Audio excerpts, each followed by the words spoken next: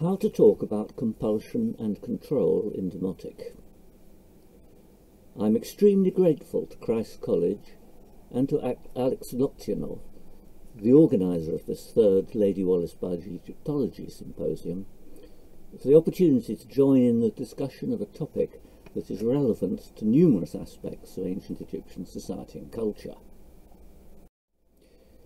The overall aim of this contribution is to explore what can be said about Egyptian attitudes to the theme of the symposium, compulsion and control, on the basis of the speaker's current research areas, exploiting the evidence of Demotic letters and more especially of Demotic narratives. A starting point will be the expressions in Demotic for the exercise of manipulation and coercion. The discussion of these, which is here severely abridged, as I hope is most appropriate to a spoken presentation, will be at a more general level than what is normally regarded as lexicography or even lexicology, and makes no claim to emulate proper work in linguistics, even though related investigations could be done within the field of pragmatics. Because of my own special interests in the approaches used within narratology, and in view of my current work on the exploitation of emotions in textual material, I will discuss what light these can throw upon our topic. I hope to investigate how Egyptian storytellers used the notion of compulsion and the emotions aroused by it as a device in narrative, and to reflect upon whether or not this could have been a significant theme within the literature. First, some very brief comments on the nature of Demotic. By the nature of this symposium, not all those taking part will be familiar with Demotic narratives, and so may welcome some background information. Others, however, may actually be Dematists. Therefore, I will try to steer a middle course and make just a few points relevant to my whole topic, both by way of introduction and in the course of the discussion. The Demotic script was first standardised in the Tait period, that is, somewhat before the middle of the first millennium before the Common Era, for the recording of documentary material to serve the interests of the Egyptian elite. It may very quickly have begun to be employed to write down literary texts, although we have hardly any firm evidence for this until the 4th century before the Common Era. By then, Egypt had already had a history of written literature stretching over a span of a millennium and a half. Although the survival of manuscripts over these centuries is patchy, considerable continuities can be seen, both in form and content, right through into the Demotic period. Narrative literature in Demotic was alive for, at the very least, 6 centuries. Demotic is also the name of the stage of the Egyptian language found in the literature. It is generally argued to embody a formal register of language, originally suited to legal documents. Demotic stories, no doubt, are somehow linked to traditions and practices of oral storytelling, but the tradition we can observe is not only, obviously, written, but firmly based in written culture. The social context of the literature lay in the Egyptian temples. In some sense, until the arrival of Alexander the Great, the literate community virtually comprised the Egyptian priesthood. Thereafter, it seems clear that those who maintained literate culture in Demotic were confined to the milieu of the Egyptian temples. It may be as well to admit frankly that the Demotic narratives are not the easiest place to look for material relevant to my topic. First, some stories from earlier periods offer more scope for the discussion of compulsion and control. However, the Demotic material presents a larger corpus, so that it is easier to draw representative conclusions. and it would be awkward and even risky to try to combine evidence from a date range of over a millennium. Any conclusions would need a great deal of justification and qualification. Secondly, more explicit treatments of compulsion can be found in the Demotic wisdom texts, and perhaps to an even greater extent in earlier wisdom literature. The wisdom texts, however, must by their nature take a prejudiced and self-conscious approach to the topic. It can be more rewarding to see what the narratives can reveal in passing when they are not deliberately addressing the issue. Thus I suggest that concentrating upon demotic narratives presents both a challenge and an opportunity. Demotic does not lack vocabulary for to compel, compulsion. The obvious word is heter, and its range of meanings is clear. I'll just show you the impressive extent of the entries in the Chicago Demotic Dictionary for the verb and noun. I'll just pass through the pages.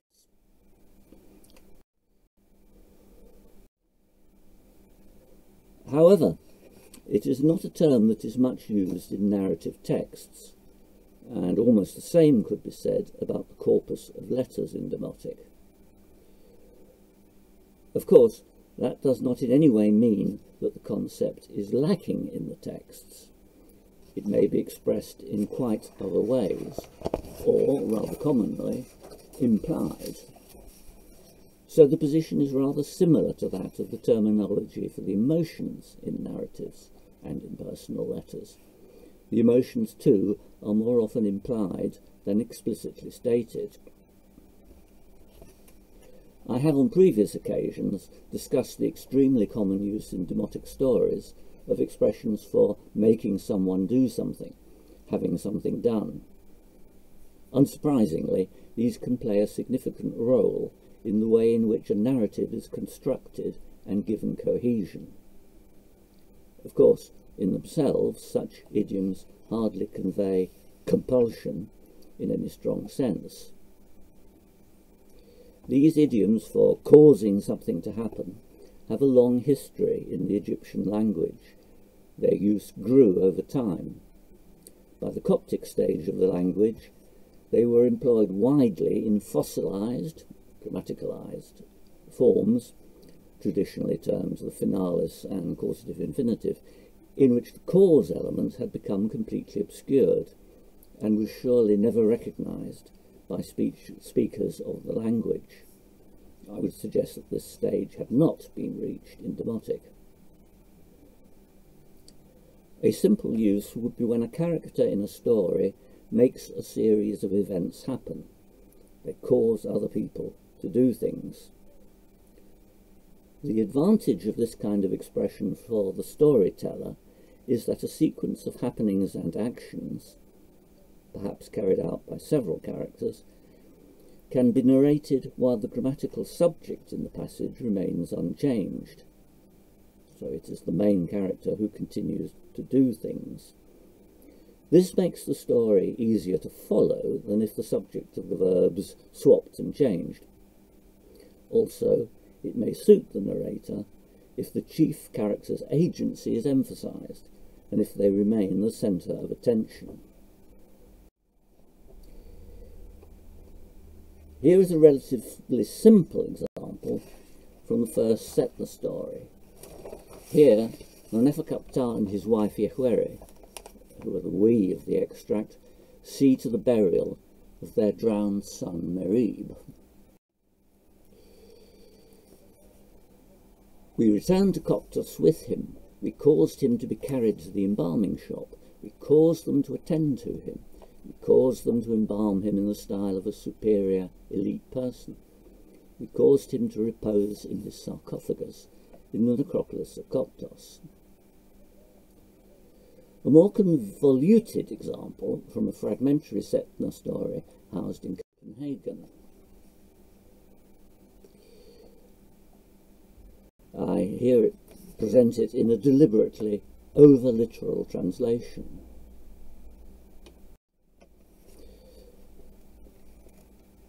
Setna calls to one of his assistants, cause that they cause the herald to proclaim in Abydos, everyone who belongs to Petes' household, cause them to come into the temple, because Pharaoh has caused that I, that's referring to Setna, should bestow incense and offerings, which he has granted to Petes and all his household. This involves the luring of the family and household of the villain of the story, Petes, into the temple, so that they may readily be imprisoned and executed. As elsewhere in the Setna cycle, it seems to be assumed that because Setna is a son of the king, Ramesses II, he can of course order action of this brutal kind without further formality. This is a theme I shall return to shortly. I turn now to asking if we can say what the texts are about.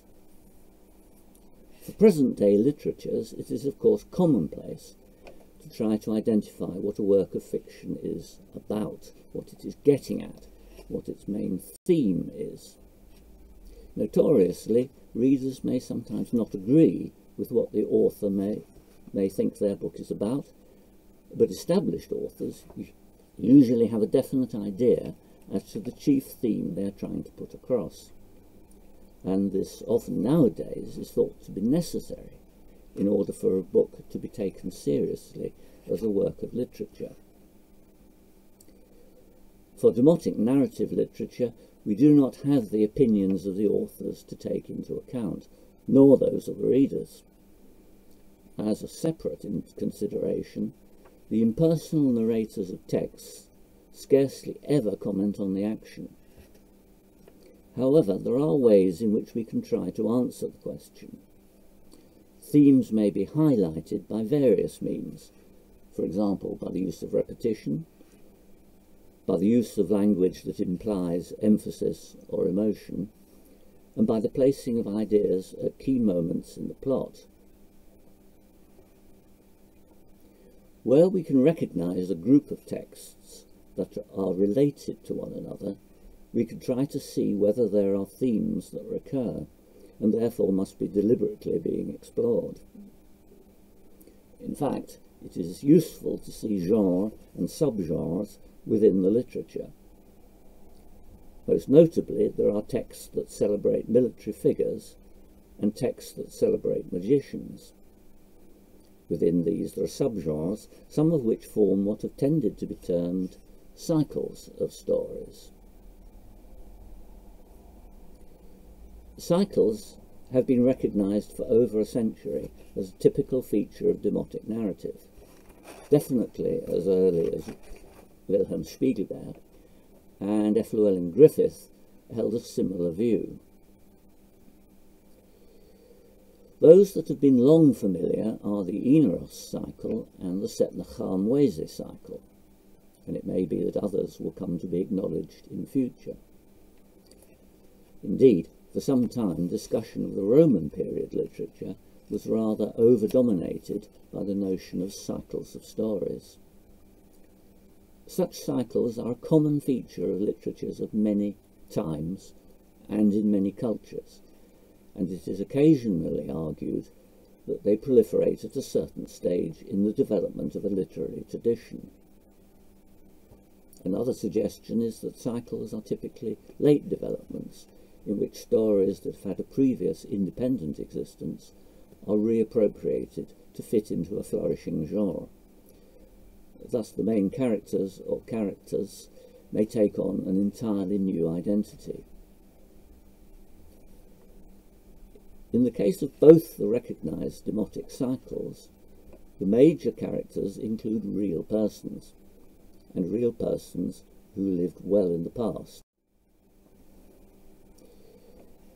In the Oeneros cycle, the general understanding now is that many of the major characters are based upon, or at least recall, actual historical figures from the 7th century before the Common Era. It is not at all surprising if, for example, subsidiary characters are given arbitrary and even unstable names. This is standard in the later epic and romance traditions. In the Setna cycle, Setna Khamwezi himself is not only plainly based upon the real figure of the fourth son of Ramesses II of the New Kingdom, but also reveals some appreciation of the actual activities of the historical Khamwezi. The point has been well made by more than one scholar that when stories are elaborated around a real historical figure, that process tends to begin not too long after their lifetime. Indeed, in the modern world, there are well-known cases of fictitious adventures circulating in print while their heroes are still alive. The Setna stories appear, as far as our surviving evidence runs, to follow as their core a remarkably set pattern. Setna enters the tomb of a powerful nobleman of the past with powers which we insist upon calling magic, and learns from him of a misfortune or injustice that he had suffered, which Setna can still put to rights in the real world. Encounters with a mummy in their tomb form a theme already known from stories of the New Kingdom. The Setna cycle seems, however, to add an extra dimension of seriousness. The stories, especially that known as the first Setna, have been studied for their humour, which is undoubtedly a feature, and Setna has even been seen as an anti-hero or comic figure. However, they also raise moral issues beyond the tradition from which they derive.